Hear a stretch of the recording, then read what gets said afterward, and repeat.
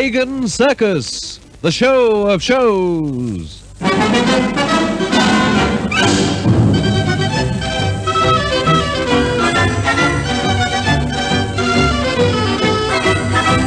In Sydney, Christine Hagen has thrown herself into the shadow of the law by helping her former lover, the unscrupulous but fascinating Grant Andrews, escape from the police. Louis Little, the curious dwarf with the circus, is involved in this complication, and when, after a quarrel, John Hagen dismisses him, Little knows his true feelings. Declaring he knows the truth about Christine's guilt, he tells John Hagen that the price of his silence is a continuance with the circus. That same day, Christine is talking over her unhappy situation with Dr. Playford, when a loud hello downstairs announces the fact that Annie Weatherwax, lovable but eccentric proprietor of the guest house where the Hagens are staying, is back from hospital. Hello there.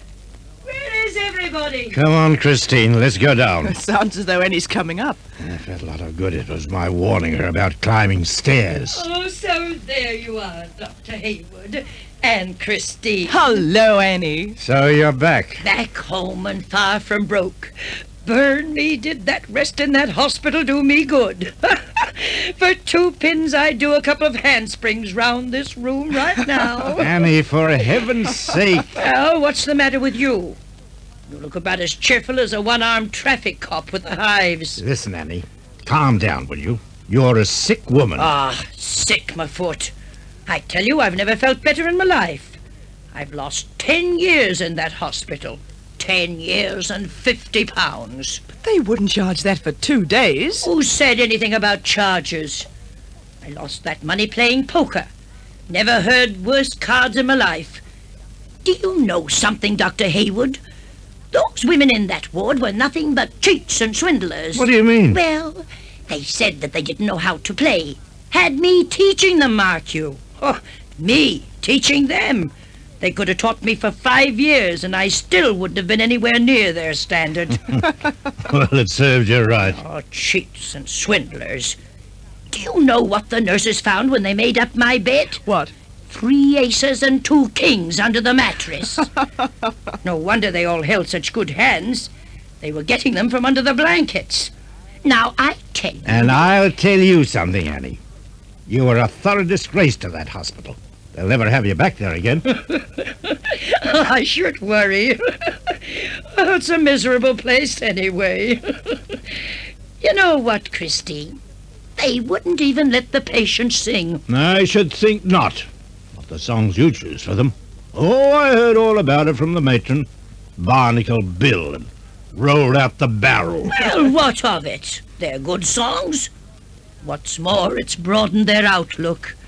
Old Bessie Traynor told me that she'd never had such a wonderful stay in hospital in her life. And who's Bessie Traynor? Oh, a funny old duck. Sort of a nurse governess to the Walton Smith family. Never heard of them. No, that's because you're a country bumpkin. Give me a cigarette, somebody, please. Annie. Now, listen, Dr. Haywood. I'm an old woman with few pleasures left in life. An occasional puff is one of them. And I'm not stopping it for you or all of the rest of the BMA put together. What do you say, Doctor? All right. Let her go ahead and kill herself. Here you are, Eddie. Thanks. Oh, that's good. Now, where was I? Oh, yes, the Walton Smiths. They're one of the richest Sydney families. And, they're very odd. Do you mean to say that you've never heard of them? No. Well, it's easy to see that you're not a Sydney sider. If you're lucky, you might catch a fleeting glimpse of them. They live around here somewhere. What, in the Cross? Burn me, no! They've got one of those big old homes still left in Elizabeth Bay. It stands back in a big garden with trees, and there's a high wall all around it. It's crowded in on all sides with blocks of flats. It's a wonder they don't move. Well, it seems that Grandpa Walton Smith came over with the first fleet or something, and the governor gave the family acres of land down there at the bay. Lady Walton Smith won't budge from the place for that very reason. And what does her husband say? Nothing. He's been underground these past 5 years. No, there's only Lady Walton Smith and her son. Nice-looking hunk of man, too, called Tony. About 25 or 6. Drives around in a car so long that it blocks traffic every time it stalls. What it is to be the idle rich. Oh, good luck to them, I say. Personally, I wouldn't change places with any of them. Well, never mind about those blue bloods. Come on now, let's think about ourselves for a change. How's the circus? Oh, everything's running very well, Annie. It's going to be quite a gala opening on Saturday. I hope you've kept some seats for me. 2 of the best in the house. We thought you might want to bring somebody. Well, I don't know. I might at that. What are you doing with yourself on Saturday night, Dr. Haywood? I? Nothing. Oh, yes, you are. You're taking me to the circus. Why? Because it's not respectable for a woman of my age to be going out alone, that's why. Don't look so sour about it. You won't even have to put your hand in your pocket. Oh, it's not that. Well, if you're too lazy, then we'll have a private car. But I thought you didn't like my company. I don't. I think you've got the disposition of a sour lemon. But burn me, you are my personal physician, aren't you? And I've got a very weak heart. But you just said... Never mind what I said. Dr. Haywood, you're coming to the circus on Saturday with me, and that is that. Well, now, I'm going to get the girls to make me a cup of tea. It'll be ready in 10 minutes, if you're thirsty. Well, devil take me. Of all the extraordinary women. And just what are you laughing at, young lady? Watch yourself, Doctor. I noticed a very strange glint in Annie's blue eyes. So you just watch yourself very carefully.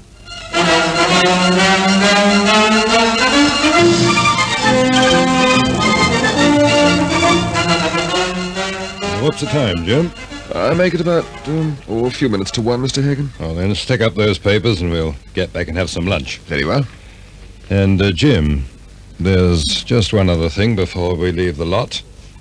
It's about that dwarf. Louis Little. Yes, we had a very unpleasant interview this morning. So unpleasant that I think the best thing we can do is to forget it ever happened. But, Mr. Hagen... What went on in this van this morning must be kept absolutely between ourselves. I don't want a single word of it mentioned, even to Gail. Very well, Mr. Hagen. If you say so, it's all right with me. I'm telling you this, my boy, because I've learned to trust you like one of my own family. I want you to respect that trust. Come in. What is it, Peterson? Mail just come, Mr. Hagen. Quite a stack, too. Here. You notice how some of it's just addressed to Hagen Circus, Sydney? That's pretty good, boss. Shows that people know where we are.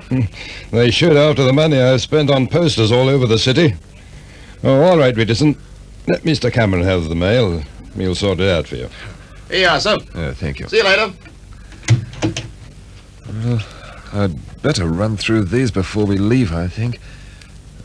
Won't take me a moment. All right, I'll just tidy up.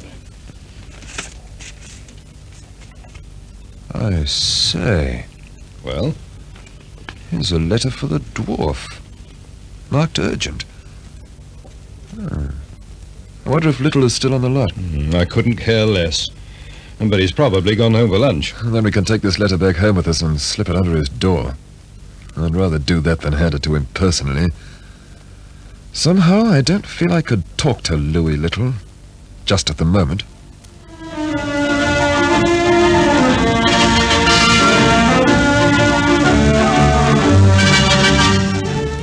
No, Dad. Hello, Chris. Not down to lunch? Lunch is late. Annie came back from hospital this morning and turned the whole place upside down. Hello, Christine. What's all this about, Annie? Oh, it seems she's back home. Oh, good. Well, I'm going to take off my coat and wash up.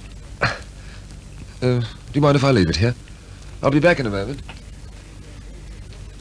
You weren't over at the lot this morning, Chris. I was lazy, Dad. But I'll come back with you this afternoon. Johnny? Johnny boy? What do you mean by not being here to welcome me home? Oh, now, Annie, you forget I've got a circus to run. Well, what about that boyfriend of Gail's? I thought he was taking over.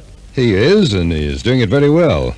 But he can't handle the whole show. Well, not right from the jump. Particularly with the Sydney opening on Saturday.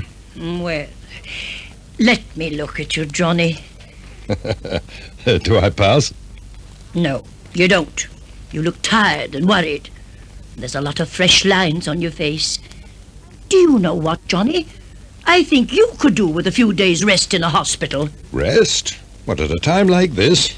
Why, don't be silly, Annie. Well, you asked me. Oh, if I look tired, it's because I've got a big job on my hands. After the opening, I'll be able to take it easier. Well, just see that you do. A fat lot of good it is entertaining the public if you kill yourself over it. You'll get no statue in the public square that way. Annie, about the only thing that's likely to kill me is lack of food. What about lunch? There won't be any lunch until we get the gas stove alight. What's the matter with it? No matches. Oh, Annie. What happens to all the matches I buy, I wouldn't know. I think the girls must eat them. And now the local shops run out of them, too. So I've come up here to borrow some. I've got a lighter. Oh, why, Jim's got some matches. I remember he put them in his pocket over there on the lot. In his coat pocket? Yes, take a look. Just a moment.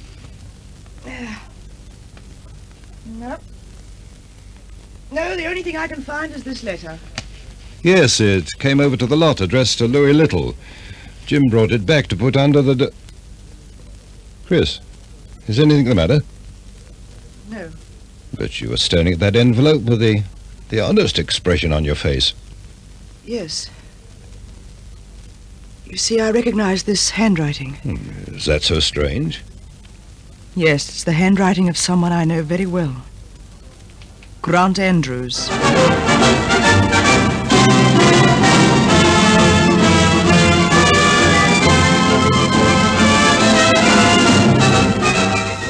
Can this definite connection between Grant Andrews and Louis Little help the Hagens in their problems? Follow this interesting serial and learn more of this fascinating family in the next episode of Hagen's Circus, written by Max Afford.